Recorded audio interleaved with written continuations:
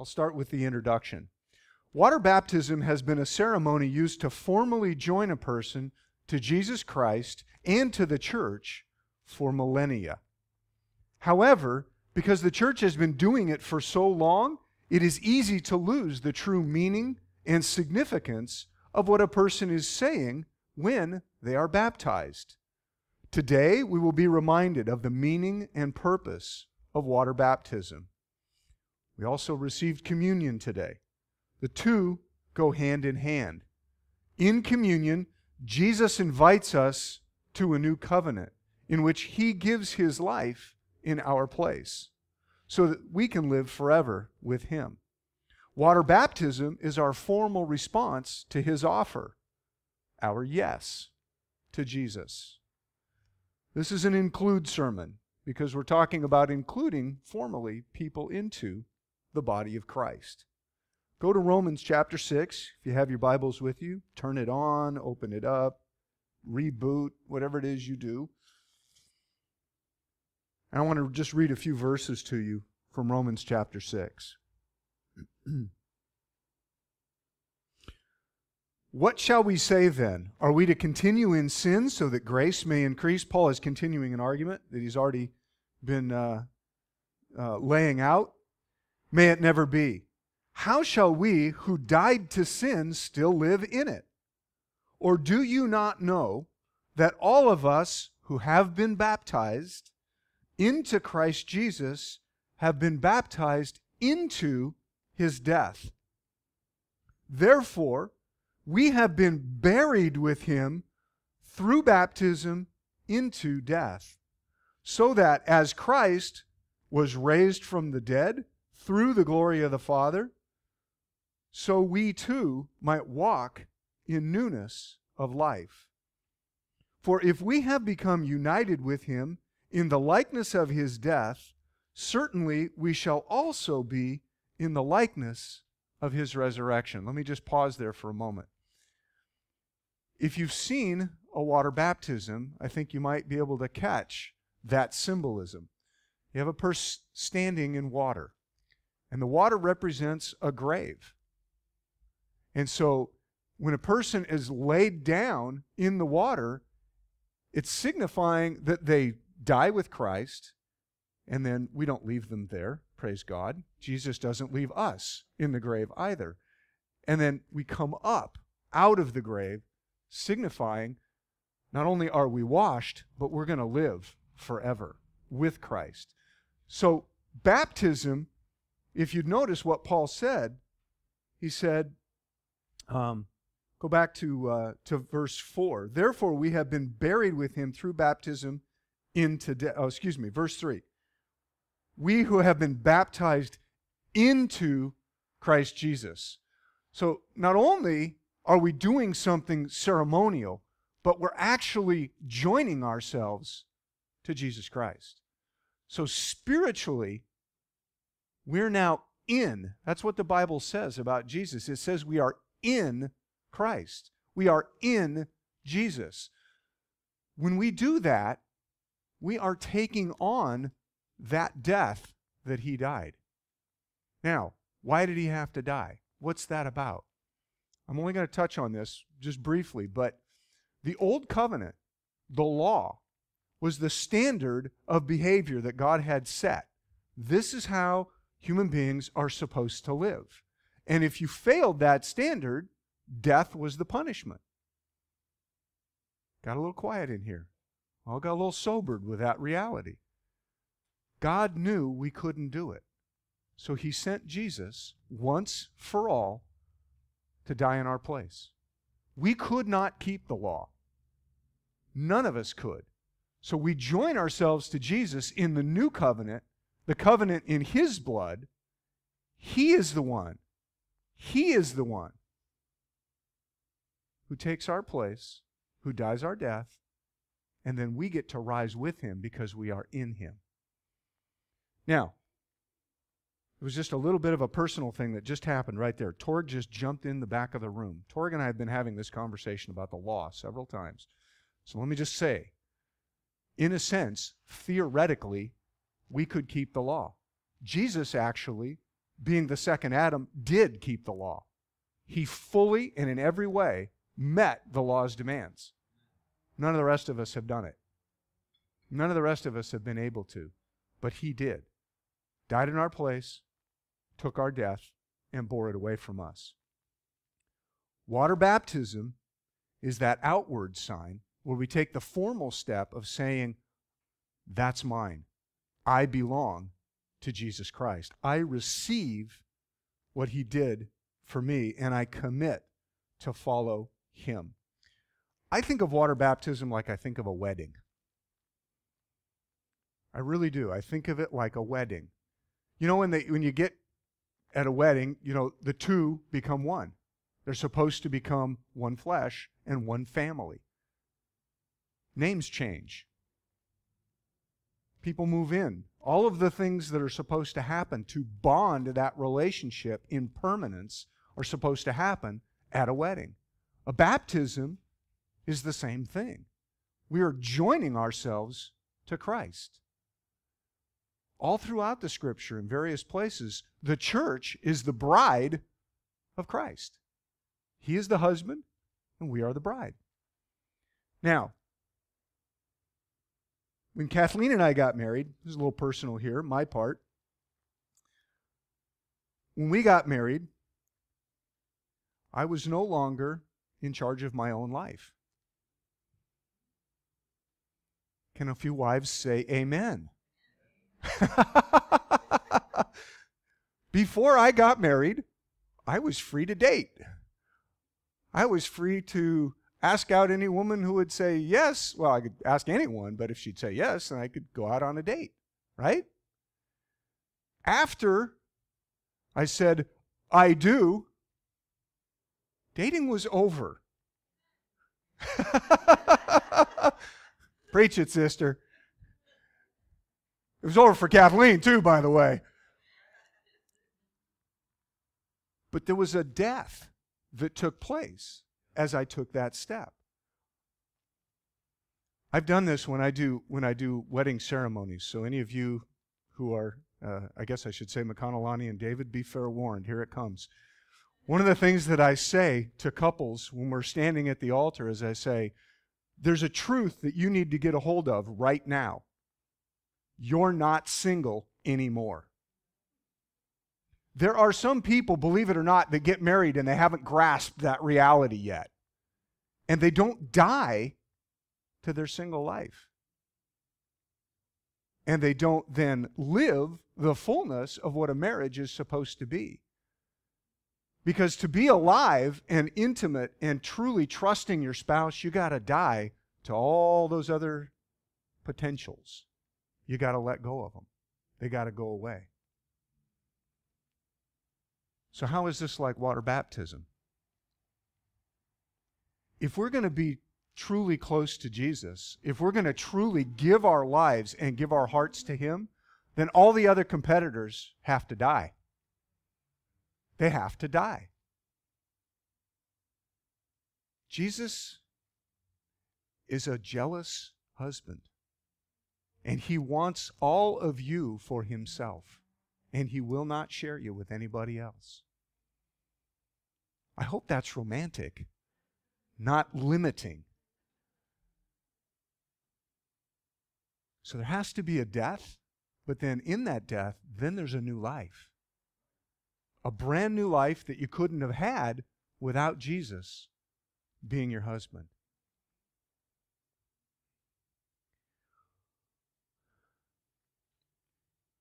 Just another note, just another word on water baptism being like a wedding. Before salvation and water baptism, I was free to sin. I was free to do as I pleased without any concern about Jesus. Before I got saved, before I said yes to Him, I was doing my thing. I was in charge of my life. I did what I wanted to do. After I take that step, and I understand what Jesus has offered me through the cross, and said yes to Jesus' offer of a deeply intimate relationship, I become engaged, if you will. So what am I describing? I'm talking about that space in between when you said yes to Jesus, yes to salvation, and the time when you formally get water baptized, you get married. You understand what I'm saying? There are some people probably in here who have said yes to Jesus. They've received that salvation. You've received the new birth. That's very real. I'm not saying baptism saves you, but my wife would not have been satisfied with an engagement. How about yours? She wanted the ring, but she wanted that ceremony where I said to everybody, this one's mine, hands off. And at water baptism, we do that same thing. This is that formal declaration that I belong to Jesus. It's an important step for us to take. And if you've not taken it, we're going to baptize in Star Lake at the end of the month. I want you to come. I want you to be prepared for that. Now, why should a Christian be water baptized? The very first thing that I would say is simply that Jesus modeled it for us. Jesus himself was baptized even though he had no need to be baptized. Jesus didn't have any sin. He didn't have any need to go and say, I need to be washed, I need to be cleansed. But he did know he was going to die. I think what he was doing was simply going into the water with the recognition of, I know exactly where this goes. I'm going to die, and I'm going to be resurrected. And everybody else who's going to be in me, in relationship with me, is going to have that same experience. So he modeled for us what was going to take place. He modeled the steps that we were supposed to take. So that's the first reason. The second reason is simply that he commanded it. Matthew chapter 28, verse 19 and 20. The Great Commission, most of you are familiar with that. Jesus said, go into all the world, if I can find the passage here, and make disciples, baptizing them in the name of the Father and the Son and the Holy Spirit, teaching them to observe all that I commanded you, and lo, I am with you always, even to the end of the age. So he modeled it for us, and then he commanded the disciples that everybody that was going to take that step, take it and be baptized. That was an initiation rite, if you will, a beginning of discipleship and that relationship. Thirdly, the apostles placed it immediately as the outward symbol of repentance, of turning away from a sinful life, away from rebellion against God, and commitment to Jesus. Go to Acts chapter 2. I just want to show you that real quick. I want you to see it. Because I want you to see how quickly they took that step. In Acts chapter 1, Jesus is in his resurrected body, and he's speaking to the 11, and he's saying, stay in Jerusalem until you be endued with power. When that happens, you'll know it. Things are going to change. Holy Spirit comes on the day of Pentecost, and they all begin speaking in tongues, and they're preaching to an international group that are there for the festival in Jerusalem. And Peter stands up because there's a whole bunch of people that are mocking them, saying somehow they must be drunk. I don't know why being drunk would cause you to speak in another language. I don't think I've ever seen that. But in any case, well, speaking of being drunk, hold on a second, Torg. Speaking of being drunk, I did see somebody wrap their car around a tree the other night because they were drunk. That was a little scary. But they didn't speak in another language at that point. Torg? Yes.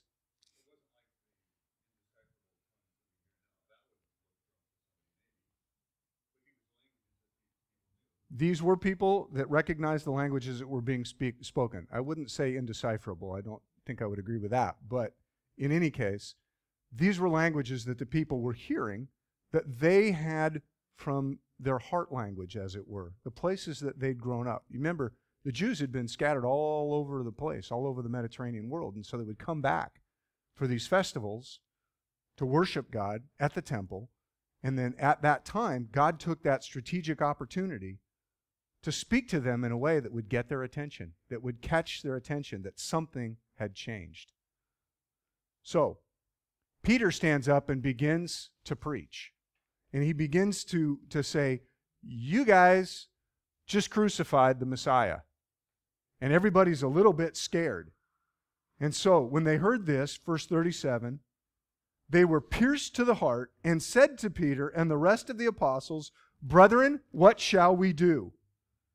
And Peter said to them, Repent. And what's the next thing he says? Come on. Be baptized in the name of Jesus Christ for the forgiveness of your sins, and you will receive the gift of the Holy Spirit. Mind you, all of this was happening next to the temple. And the temple has this whole area of ceremonial bathing. They call it a mikveh in Hebrew. It's actually, there's a little stair step. You walk down into it, and you immerse yourself, and then you walk back out the other side. Peter had the opportunity, we don't have a baptismal here. Peter had the opportunity to say to them, right now, what are you supposed to do? You're supposed to repent. You're supposed to turn away from the way you've been going, and you start following Jesus. To be baptized into His name, that's what it means. I'm going to be in Christ. And so he turned around and he said, there's a whole lot of mikvahs right here. Repent and get baptized in the name of Jesus right now. And they baptized several thousand people right then. The church was born that day. You need to understand, if you've said yes to Jesus, baptism is something that should follow quickly after. If you get engaged, you don't stay engaged for 20 years. You get married. So if you said yes to Jesus, if you said yes to His offer of relationship, take the next step and get water baptized and say yes to Him and formalize it. The other thing that's important to recognize in this that happened at Acts chapter 2, this was exceedingly public. I don't know if you've seen pictures of Jerusalem. The Temple Mount, that area, is very large. It's very prominent in the city. It's actually an elevated space. And so everybody would be going to and fro. And now you got these guys preaching, and there's a whole bunch of people gathered around them. And now you're going to get baptized in front of all your neighbors and a bunch of your family, and you're going to say, right now, I belong to Jesus. And you do it publicly. I think it's great that we're doing it in a lake. I don't know who's going to be around the lake. I don't know who's going to be fishing. I don't know who's going to be swimming. I don't know who's going to be boating. But it's a public place. And it's a place to say, yeah, I'm giving myself to Jesus. My wedding was public. I said, I'm giving myself to Kathleen. I didn't hide it. I didn't try and somehow keep her, hidden away, or she keep me hidden away. I'm proud of her. She's mine. Jesus belongs to me. I'm His. And I'm going to publicly declare that. That's an important step in water baptism, to say that you belong to Him. Jesus modeled it for us. He commanded us to do it. The apostles placed it immediately as that outward symbol of repentance and joining the family of Jesus Christ. And it was done publicly. I want us to take just a couple minutes right now, because I think it might be kind of fun for you to do. I want you to tell somebody about your baptism. If you've been baptized, I just want you to talk to them just a little bit about what happened to you when you were baptized, where you were, when it happened, maybe something that happened to you as relates to just a little shift or something that happened to you. Go ahead, pair up or triple up, talk to somebody about your baptism. If you haven't been baptized, then you can just say, I haven't been baptized yet. I'm listening. And just listen to that person. Thank you, Elika, for sharing that. I'm sorry, what was that? Yeah, we stayed. No, we actually didn't, but it was good. When the Lord tells you to do something, and He says, do it now, it is wise to obey. Do what He tells you to do. Do it right now.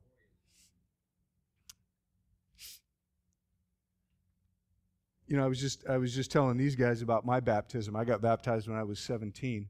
I got saved when I was pretty young, but I rededicated my life in high school and got baptized. And I was I was in California, and so the weather was pretty nice.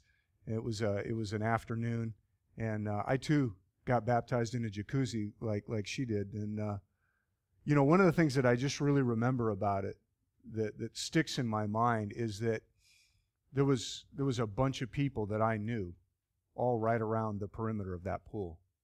They were watching me take that step.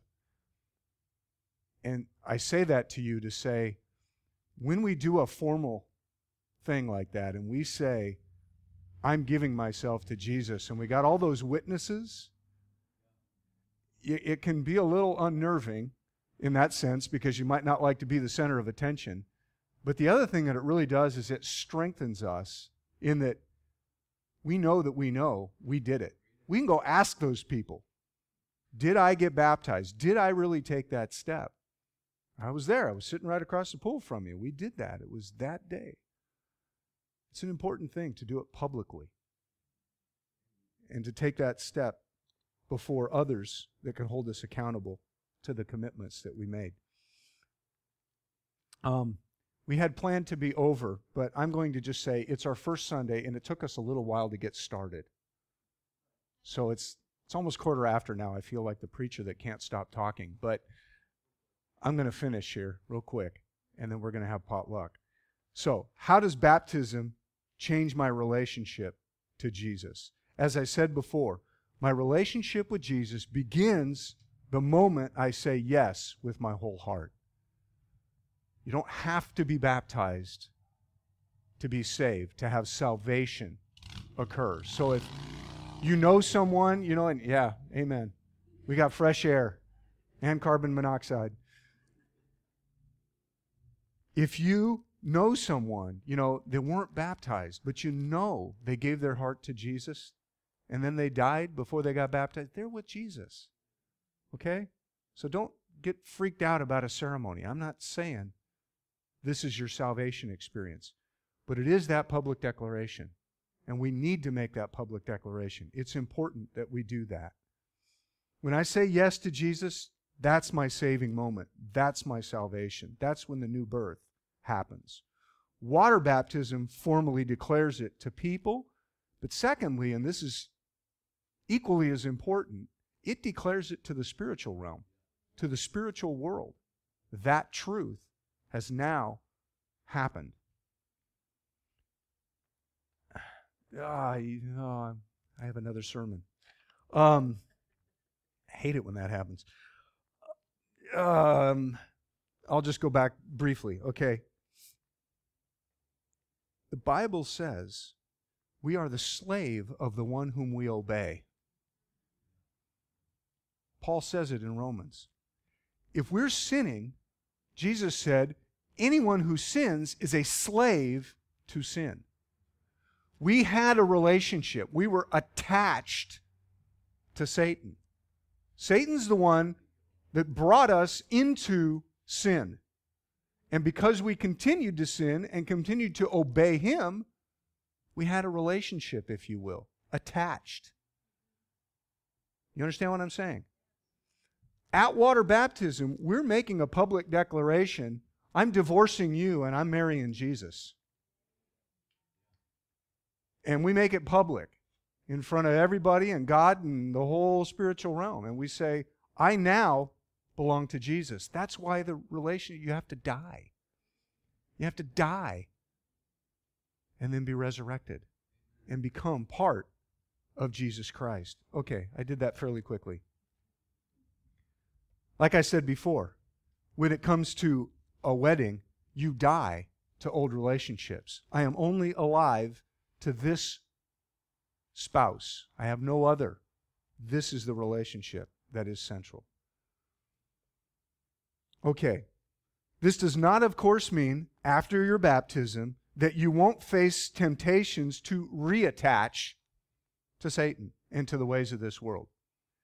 Because you get baptized does not mean you will live temptation or sin-free. Oh, I wish it was so. It is not. And so I don't want you freaked out that right after you get baptized, you suddenly get major temptation. If you were the devil, wouldn't you do that? Hey, let's wreck this as soon as we possibly can. And so the enemy comes right in there, and he'll begin to work on that. Are you going to be perfect after you get baptized? No. The same is certainly true of a marriage commitment. I got married to Kathleen, but I didn't decide that all the rest of the women on the world were ugly after that. Straight up, just being honest.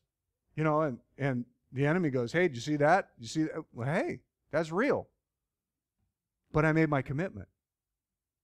I belong to Kathleen and not to anyone else. It's the same thing we're doing with water baptism. Doesn't mean you won't be tempted. Doesn't mean you won't struggle. Just means you've made the step. It does not mean if you are imperfect in your commitment, you must be rebaptized. I do not always succeed in my attempts to be totally faithful to Kathleen. Now, I am not admitting to adultery here. I'm not saying that. But I am saying that there are temptations, there are things that come at me, and I am not always perfect in my mind where it should be. Just keeping it real. Thankfully, Kathleen is gracious. We have not been divorced and remarried over and over and over again.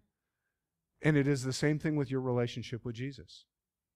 He knows you're not perfect.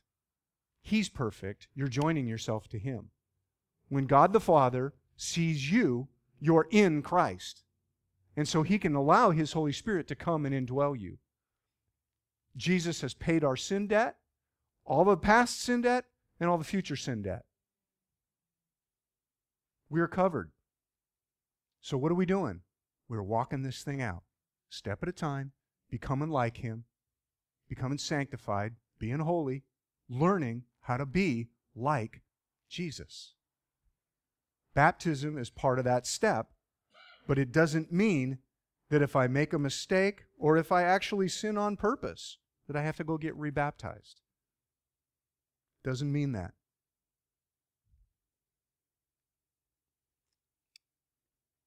Let me conclude. I almost started another sermon again. On the day of Pentecost, Peter invited the people who heard his sermon to repent of their sin and publicly declare themselves followers of Jesus Christ. I'm inviting everybody in the room to do the same thing. If you have not declared yourself a follower of Jesus, first off, I'd like you to do so right now and then get baptized. I've given you the address, and we're going to get baptized in the lake. I want to take a moment and just give anybody who hasn't already said yes to Jesus the opportunity to say yes to Him. And then soon, end of the month, we'll formalize it with water baptism. Would you pray with me?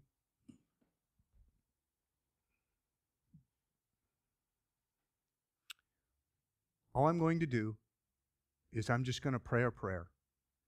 In the church, you're going to follow me in it. And if you have not said yes to Jesus, but you want to say yes to Him, this is the step you take to enter in to the new birth, to enter in to His kingdom, to enter into relationship with Him. So church, just repeat after me to give people a little bit of privacy. But I'm telling you, if you take these steps, He hears you. If you're speaking it with faith and you haven't done this before, you're going to initiate something right now. Lord Jesus, I want to receive Your offer of friendship, of washing my life of all the crud, all the things I've done that are wrong, and giving me in that place hope, freedom, life, truth, and an eternity to live with You. I humble myself. I admit my sin. And I say, Lord, come make me new. I want to be yours. Amen. Amen. If you prayed that prayer, you've taken that step, and you really mean it, I want you to come talk to me. I want to baptize you because I want to make it publicly known to take that step. Lord Jesus, I thank you. I thank you for this new start in this new spot, in this new building, in this new place. Lord, I thank you. It is so nice and cool in here. We are so grateful for your leading and your guiding that you brought us to this place. Lord, I pray your blessing and your grace on us now as we fellowship and as we get to enjoy a meal together. Thank you, Lord. Amen and amen.